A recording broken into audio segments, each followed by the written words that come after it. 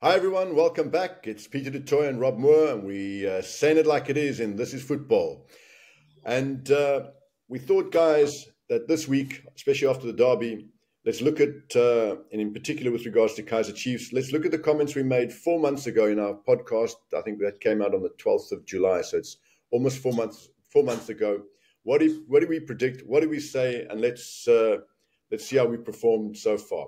But guys, before we start, please, your support and your enthusiasm towards the podcast means a lot to us. Please like, please subscribe, and comment. I respond to all your comments, so guys, and I really enjoy responding. It gives a lot of feedback, gives us information as to how we should go forward. But Rob, straight into it. Let me give you, when we spoke 4 months ago, let me give you some of the headlines that we got out of that performance about Chiefs' chances for the season. And we said Chiefs are underperforming, and the chances of them breaking that is pretty low. You said you thought they would finish the season in the top, just off the top two. Yeah, I think you said. I said around fourth. I said Sundowns, Pirates, and SuperSport to probably end up ahead. Right, and I said they're looking at a fifth. Well, they're currently 12th, so they're behind our predictions. And we spoke about, do Bobby and Kaizer Jr. back Chiefs for success this season? I think we can address that again. We spoke about what Chiefs need to fix for success. It's clear things have not been fixed, and we can address that as well. We spoke about who's in charge of recruitment. That seems to be a problem still. The new signings haven't performed. We said the technical committee needs to get their act together. That doesn't seem to have happened. We spoke about the chief recruitment and planning having failed. That seems to have been proved correct as well. We said that none of their signings have been game changers, and we can look at the success of their new signings. We said Chiefs management created this coaching fiasco. Well, it's just got worse. We said that the Chiefs fans deserve better than what management is giving, and unfortunately that looks like to be continuing. We asked who's responsible for Chiefs' poor decisions over the years, and can Chiefs fix recruitment? I think. And in particular, we said Chiefs management need to state their aims going forward. Chiefs management still talk about their vision and their plans, but there's no clear. They don't go public on this. And Bobby was interviewed, I think, by the Sunday Times on the weekend, and he spoke a lot about. Bobby Motaung spoke a lot about their vision and their plans, and abdicated a lot of the responsibility by saying, "Well, we've had to change because of fans' behaviour." I don't buy that, Bobby. If you've got a vision and a plan, you stick to it and you explain it properly to the fans, and if they understand it, they'll support it. So I think that's a critical thing that needs to be done. So Rob, let's just go back to what we said in that particular podcast and some of the headlines I spoke to. I mean, they're 12th, they're underperforming. You've been a club owner, you sat on in that chair. Yeah, Peter, I think if you look at the average points per game achieved up until now, I think 1.16 points per game. That would place them to finish the season at the current rate, would place them to finish the season where Galaxy and Royal AM finished last season, 10th, 11th in the league. Catastrophe for a club like that. Now, do I believe that it can continue like this? I would be shocked if it actually did end up continuing like this. But, there's big red flags. And you've got to, they have to respond. Now, they've put they started this season off with, well, let's rewind to what we spoke about in previous podcasts. That by April of last season, they should have known Arthur Zwane wasn't going to be their coach for the new year. They should have started the coaching search then, so that by the time the season ended, they were ready to announce their new coach. New coach would have come in. He would have been able to watch the last few games of the season and put his whole plan in place for pre-season, and got his new tenor up and running. Well, a new coach didn't come from outside. They ended up changing Nseki's role. But again, I think well into the preseason, Peter, if I'm not mistaken. And am I correct? So they changed his role when he became coach. That's when they changed his role. He was kind of technical director. Yeah. But that happened. That happened in the Did that happen already when the preseason was up and running? I think. No, he was part of the committee behind choosing the players as technical director. But they brought him in when they fired Zwane. They brought him in just before the start of the season, literally just before the start of the season. So again, Zwane did the preseason training. What's that? Zwane did preseason training. Yeah. So again, that we already, I think, spoke about that. That was just a really interesting way of doing things, should we say? We then questioned along the way whether us, like probably a lot of fans, is Ntseki a stopgap, or is he the guy for the job? He's gone now. I think Chiefs fans deserve us not beating about the bush. What I want to say, Kaizer Chiefs fans, we are lovers of South African football in totality. That means we love Bafana, we love Kaizer Chiefs, we love Orlando Pirates, we love Mamelodi Sundowns, we love all the clubs, and we love South African soccer in general.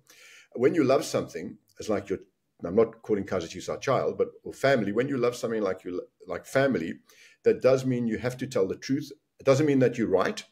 It means that you care. So what I'm about to say now is obviously up for debate, but it's because I care so much about South African football, or we care so much about South African football, and I think I speak for the fans, and I'm sure the Kaizer Chiefs, and I know the Kaizer Chiefs management and owners feel exactly the same.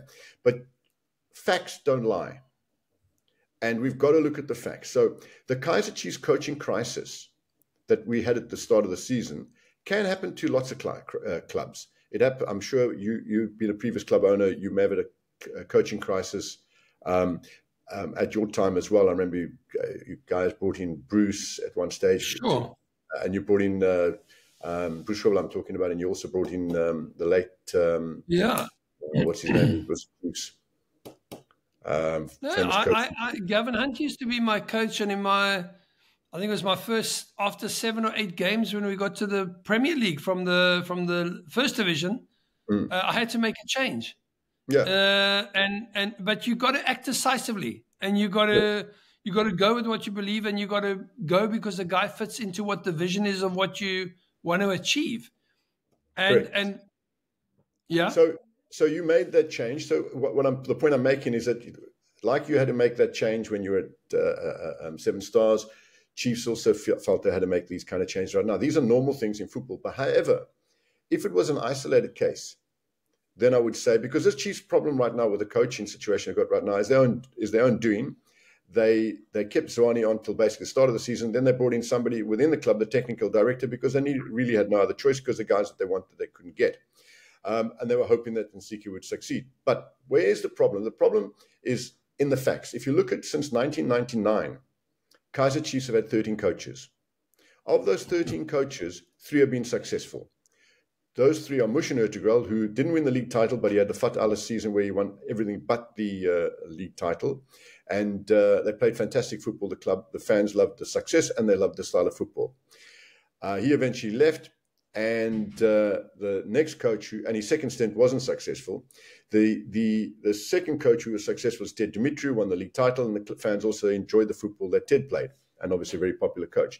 The third coach that was successful was Stuart Baxter, won the league title, and club fans didn't particularly like the football, but he was successful. So in 13 coaches since 1999, which is a long period of time, the rest, 10 coaches have failed. Who selected those coaches? The management. Yeah. So there is clearly, and there's obviously risk involved in getting a coach. But you yourself would know, when you're a big club, your chance of failure with a coach is less than when you're a smaller club, because obviously you've got more money, which therefore gives you a bigger choice of coaches, and you attract the better coaches. And secondly, you've got better players, and you're able to sign better players, so there's more chance of those of your coaches being successful. So one thing the Chiefs management and ownership have to ask themselves, the facts say 13 coaches since 1999, 3 successful, 10 not. There is something wrong in how Chiefs are evaluating and hiring coaches. The second thing, sorry, Rob. Carry on, Peter. You're on a roll. Carry on. So that has to be addressed. They've got to, and the first way you address it, Rob, I learned early in life, if you don't say this is your mistake or your problem, you give up the right to solve that problem. So if you say, well, if Chiefs are saying, well, it's not our fault that these coaches haven't succeeded, or it's not our fault that the players haven't succeeded, you then give up your right to solve the problem. You only have the ability to solve a problem when you're man enough to stand up and say, we have made errors, and the errors sit on our lap, and therefore we've given ourselves the chance to solve it. And if you look at Sundowns, one of the reasons for Sundowns' huge success is their technical director, Fleming. He's not a family member.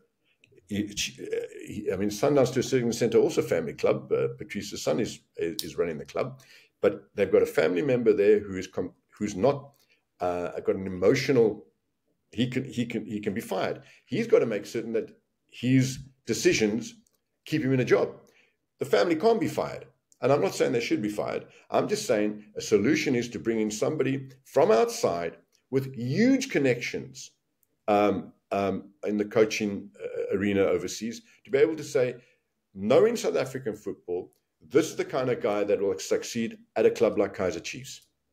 And at the same time, that independent person, like Flem has been doing, is able to say, this is the real Kaizer Chiefs style, based on what you're playing right now in South African football. Because with all due respect to Bobby and to Kaizer Jr., they are not internationally aware of football.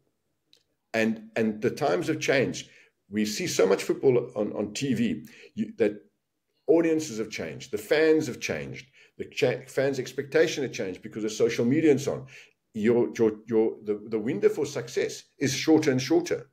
And unless, in my opinion, Chiefs bring in somebody from outside, from overseas, with an absolute exceptional track record in the game, not some guy from a lower league who's a no-name brand. Bring someone like Fleming, who's well-respected in the game, is going to cost them money, but he's going to be responsible for creating a long-term vision and creating short-term wins to make that long-term vision come true. And 10 failed coaches out of 13 since 1999 says you're going to continue with that problem. They fluke it, I think, when the coach is the right coach. And if that sounds harsh, Kaizer Chiefs fans, I'm not. This is saying it's coming from a place to say, let's get Chiefs back on a winning, because South African football needs Chiefs, Pirates, and Sundowns competing for the top 3 positions. And that's no disrespect to anybody else. It's great to see them come in. But those 3 teams are our 3 biggest teams, and they should be the nucleus of our national team and the nucleus of our success in Africa. And its management has got to realize they are selecting coaches that are underperforming, and it can't be the coach. They've selected them. And the second problem, maybe the scenario is not right for those coaches to perform either. Well, Peter, I'd make 2 comments on that. Point number 1, you're 100% right. You need an outside guy with a big reputation like a Fleming. If you're an ambitious club and you want to have somebody to be held accountable whose job depends on decisions. You're 100% right. Okay. The issue then is, if you go that route and you do appoint that guy, the critical thing is, are you prepared to listen to him when he tells you what is right and what is wrong and where's the way to go? Because there's no point having the guy if you aren't going to be prepared to embrace all of what he says. And those quality of guys leave the job after a certain limited amount of time because they get frustrated. So that's point number 1. Are you prepared to, if you go that route, are you prepared to listen? Okay? Well, if they look at their track record, your answer's in the record. One would think so, but it's not always like that. Football is a game where a lot of people think they're experts, including you and I, by the way. So, Of course. And it's a subjective, emotional sport. But when you're a club owner, you have to listen to the guy who's coming in and exposing the warts and all. And you've got to be prepared to act on what the guy says. So if you ask me right now, well, what do you think, Peter? Do you think, given the nature of a club like Kaizer Chiefs, do you think a guy coming in, saying it like it is, who's got the ability and the CV to be able to talk from the soapbox, do you think the nature of the people who own the club are listeners or not? Well, the answer to that is very simple. Is that the owners of the club obviously love the club. And the owners of the club have given their heart and soul to the club. And there's no discussion about that. And Kaizer, and their wallet. Correct. And Kaizer in particular has been a rock in South African football and has transformed. I mean, Kaizer Chiefs is an institution in the country. They're something that we should be proud of in the country. They've been trendsetters and so on. In answering that question, what's happened in South African football, because of the success of the actual PSL in itself, when I was playing football, and I'm sure when you got involved in the game as well, when I was playing, and it was called the NPSL and the NSL in those days, all the players would have walked to go play for Kaizer Chiefs because they paid way more money, they were far better organized than any other club, and they also had the best players, and the reputation was second to none, and they always won trophies with a league or a cup and so on and so forth. They were dream and they were glamour. They were the dream club and they were the glamour club. And they were also better organized than other clubs. They were trendsetters and they were leaders. What's happened, though, is as the PSLs developed more money, the leagues got way more professional. The league has sort of caught up with Kaizer Chiefs because everybody's organized right now. Some teams are more organized than others, obviously, but generally speaking, all the teams are organized. They're all organized from a coaching point of view. So the league's a lot more difficult to do well in. Yeah. And Sundowns have definitely taken that step up, and they've got more money to do it, but Chiefs and Pirates are not short of cash. And we're not talking about Pirates right now. We'll talk about them next week. Chiefs have to realize that, okay, the gap between them and the other clubs has got smaller, and the gap between them and Sundowns has got bigger. So they have to do something different. They have to make a change. The question then is, what Bobby and Kaizer Jr. and the chairman as well have got to look at and saying is, are we able to make that change ourselves and get this right? The recent history doesn't say that. Let's assume they believe they can. They've got to realize they have a small window to get this right, because the fans are not going to say, we give you and the new coach another 3 years, another 5 years, another 2 years. I think that they have to realize that they need to bring in a top head of football who, not that they can blame, that they say, listen, this is the guy we've brought in, guys. We've taken a slight step back. We're giving him a full rein. We will use our advice and our expertise to support him. But at the end of the day, he's making the final decision. And that guy's got to go public and explain his decisions, because the public are smart. There's social media. They need to know, why do you sign this striker? What is expected from him? How are we playing? We're in the information world, and Chiefs' process of information is they've got to understand, and applies to all clubs in South Africa. They've got to understand that they've got to give their fans more information. The more information the fans digest, the more they will be aware of the problems and be more patient. And Chiefs fans have run out of patience, hence the violence. They're blaming it on betting and fans not having money. Those are abdicating responsibility. Fans want success on the field. They want the right coach and the right players, and they're frustrated. 10 years of nothing. That's what the problem is. But going back to whether they would accept it, I don't think they have a choice. It's not saying Bobby and Kaizer Jr. and Jessica and Kaizer Sr., you've got nothing to say, get out the room, this guy is doing it at all. They've obviously got tremendous knowledge of South African football, and they must put their knowledge on the table. But at the end of the day, he's got to make the decision, and he's the guy who hired that coach. Whether it'll happen, I don't think. Something's got to change. the current scenario is not working. They may get one coach in who does well and they win a trophy, but will it be sustainable? Can they up the game to challenge Sundowns? And they got to make those changes, Rob. I think they don't have a choice. Egos have got to go out the window here.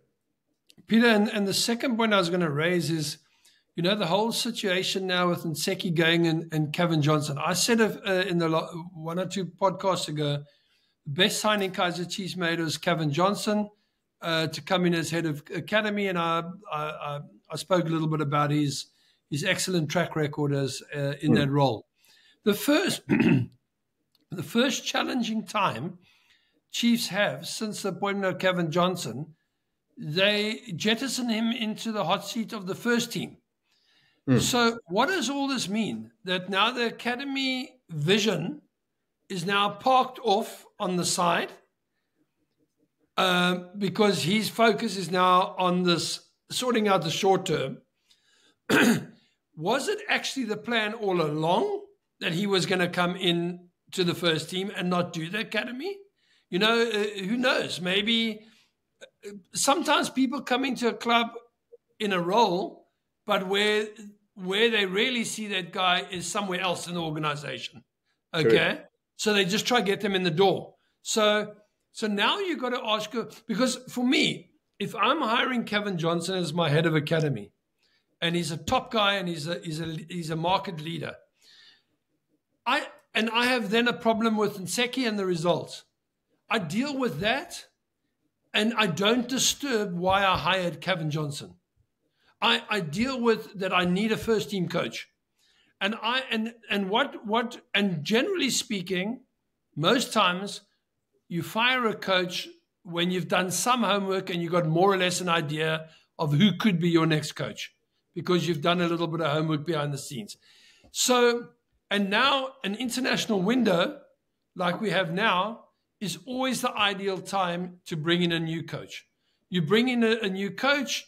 Certain players, yes, they are away with international duty, but there's certain players that are left behind. You let the guy get his feet under the desk and work with what he's got. And by the time the boys from a national team come back, then at least the whole place isn't completely strange for the new coach. He slots in and he gets going. But at least he's had a period of time without league games and without the pressure of going straight in to a match 4 days later after you've been appointed. No, so I'm watching this window and I'm saying, where's Chiefs heading to? Because I'm looking for the answer this window. That's what, we're sitting here today. We recorded this on Tuesday. I haven't heard of anything. So what is all of this meaning?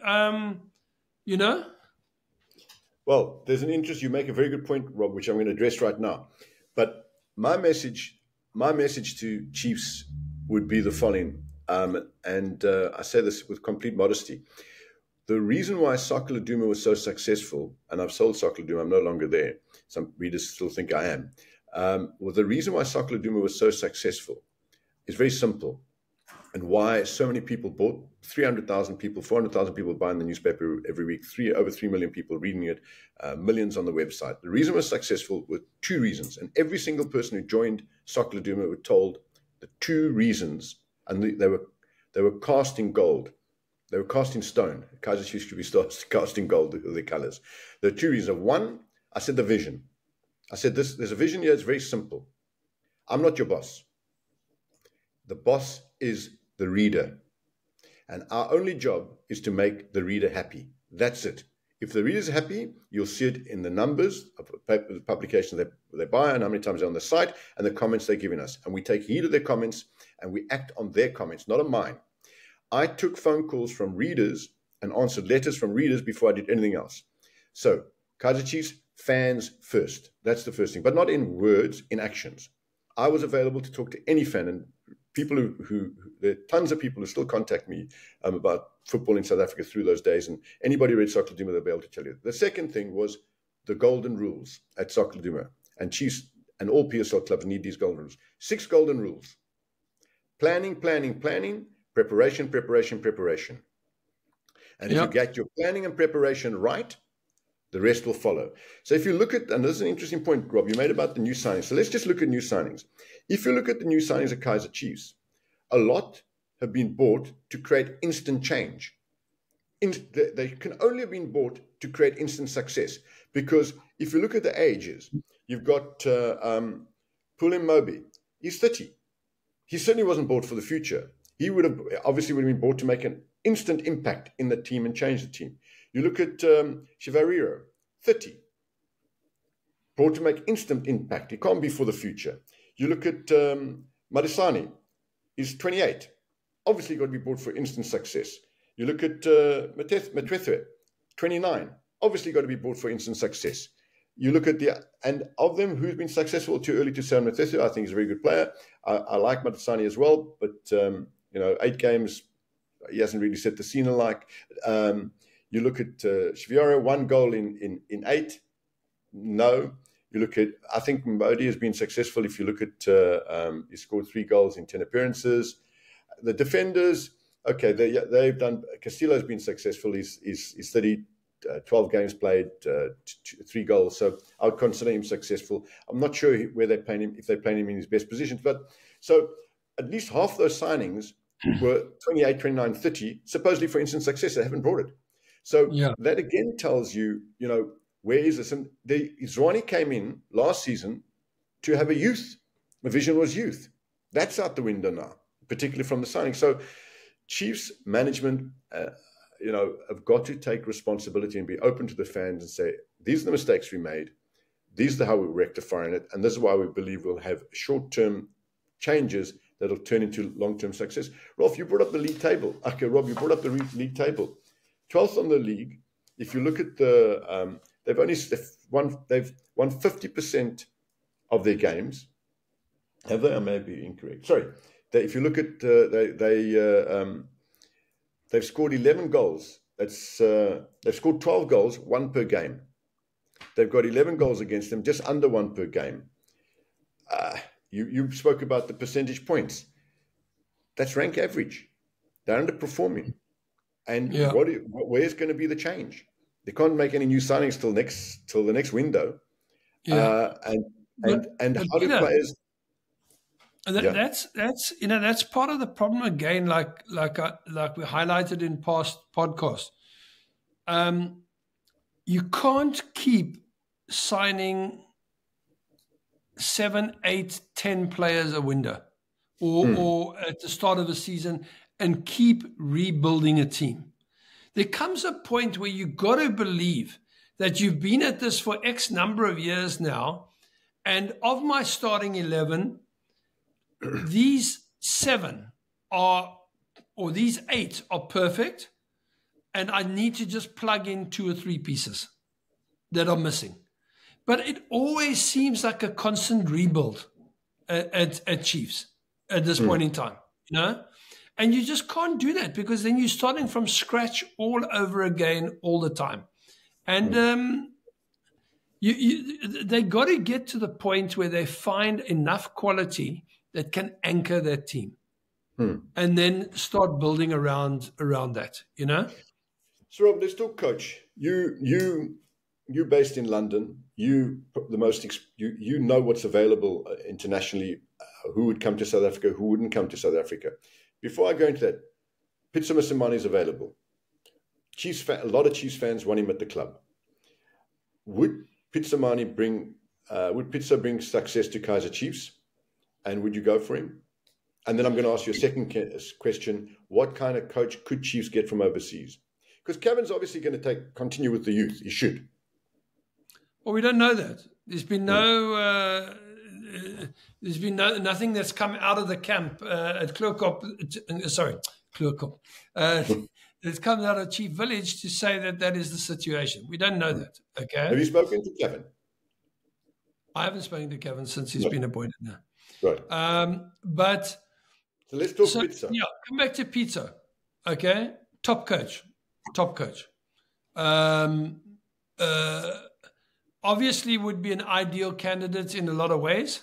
Knows the South African setup, has experienced coaching abroad, was successful even before. was at the heart of the Sundowns as we know it of today. He was at the heart of that whole building process. So perfect guy to do it. Would he come? I don't know. I think Pitso probably enjoys being abroad at this point in time. So I think it wouldn't be an easy one to get, but it would be a great one if he got it, if they got him. If they didn't get Pitso, then what? So before you go to the next one, on my comments on Pitso, if I was Kaizer Chiefs, I would literally break the bank to get him, because most of the fans would give him time to get the team successful. He also wouldn't take nonsense. He would demand the players. He would almost force the club's hand on who to sign, because he plays an active role in signing. He would give the youngsters a chance that were good enough. He wouldn't if they weren't good enough. So if they could afford him and they could talk him into it, I would jump, because he knows the South African scene well. I tend to agree with you that if I was managing Pitso, which I'm obviously not, I think he's got a lot more to achieve, and he can achieve and will achieve a lot more overseas.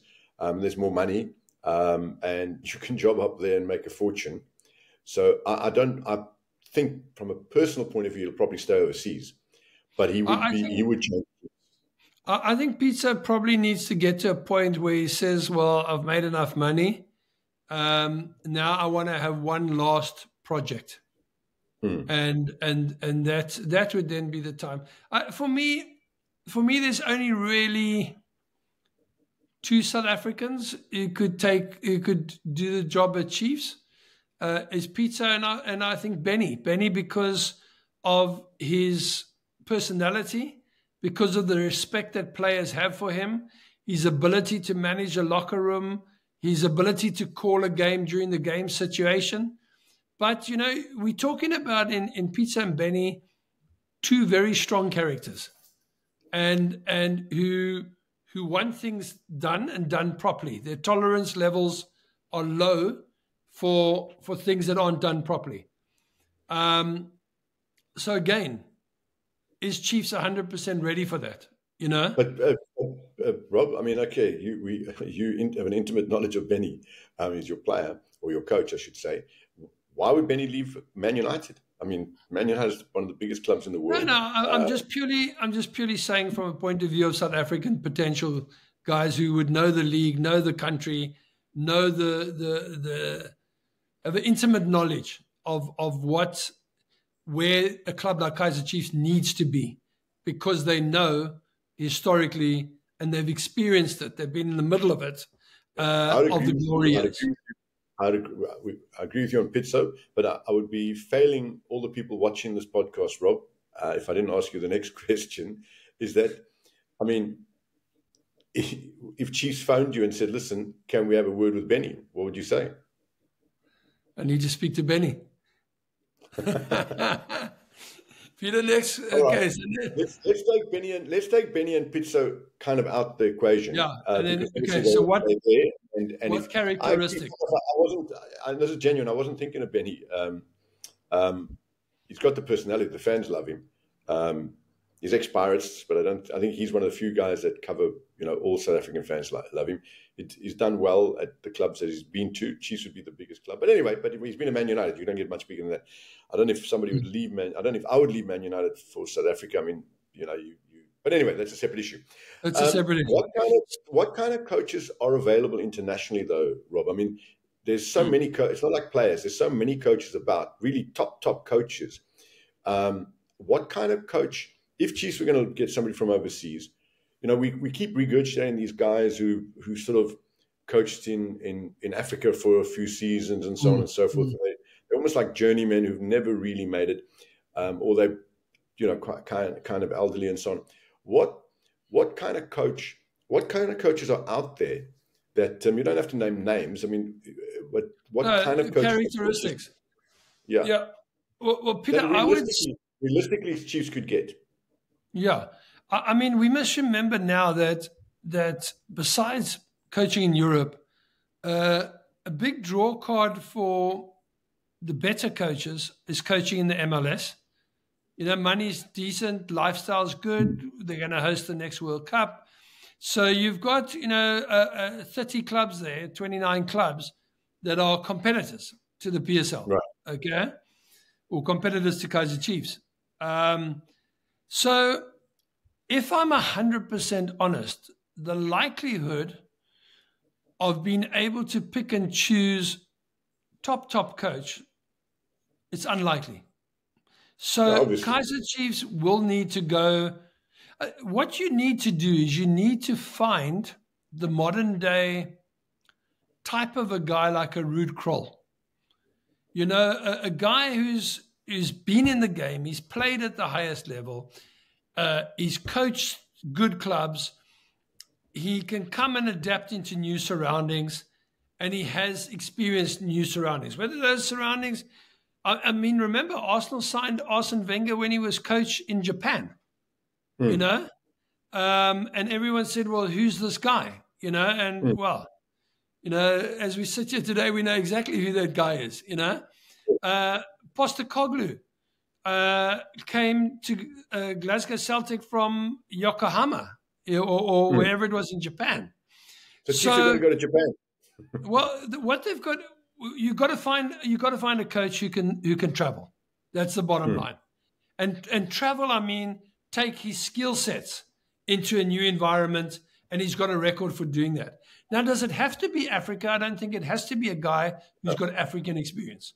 But it's a guy who has shown that his skill sets can travel, show that he can embrace a local culture and work with people locally, but who is he's prepared to put his marker in the sand and say, I accept local this, local that, and all this, but this is where the line is.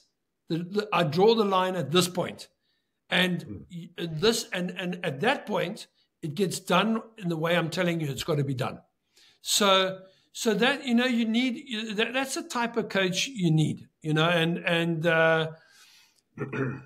you got to find, but you're not going to find him of the elite tiers. It's not going to happen. So you're talking about probably tier 3, because even tier 2, I would say most coaches would go to like maybe Danish Premier League before coming to, let's say, Kaizer Chiefs, because it just keeps them in the game within the biggest regional market in the world, and that's Europe.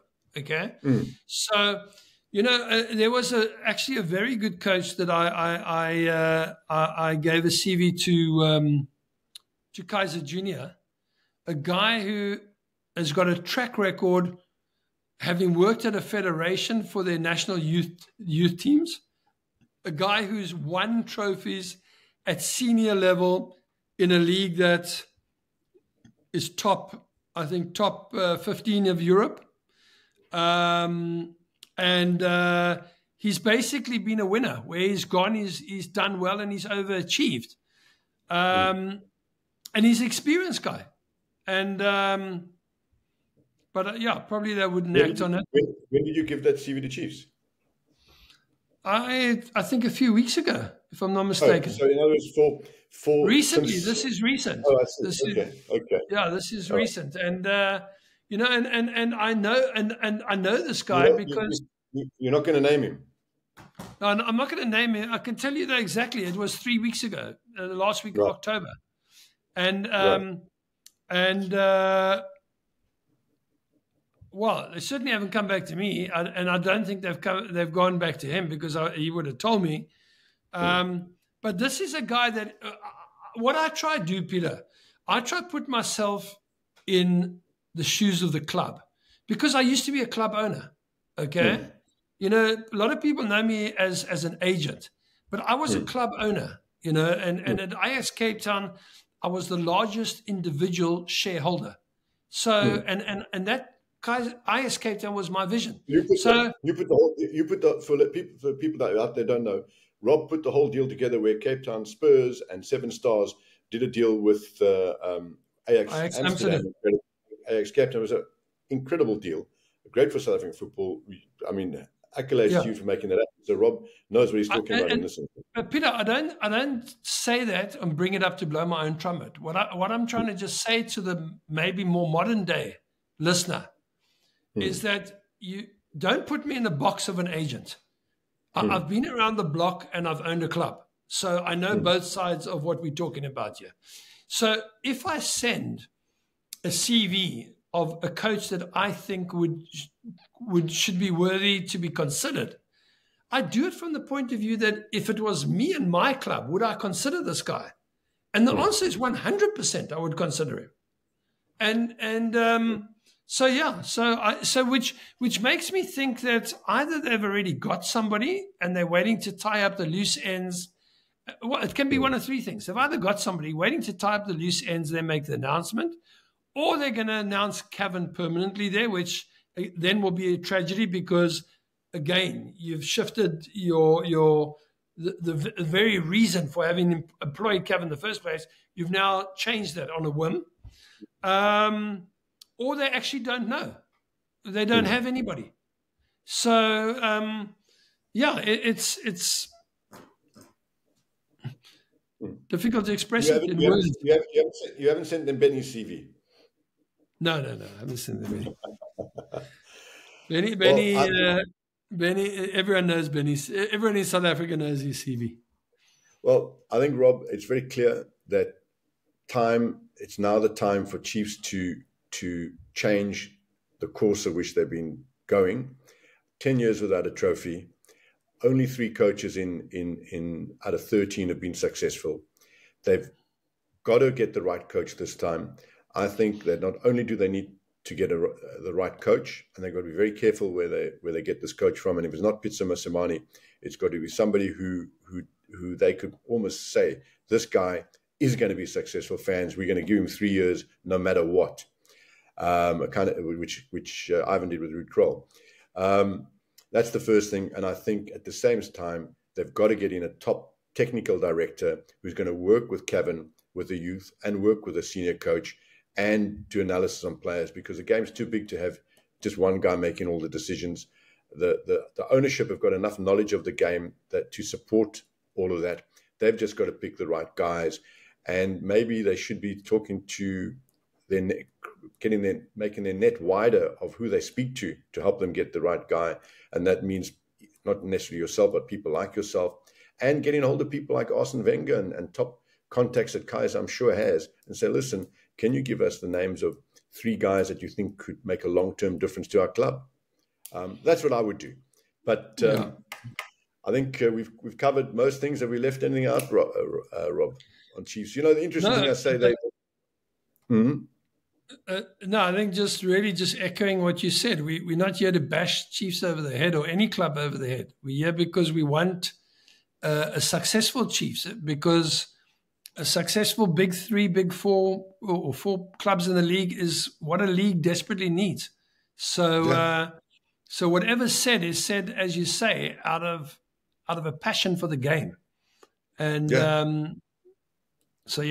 we want the glamour boys to be glamorous again.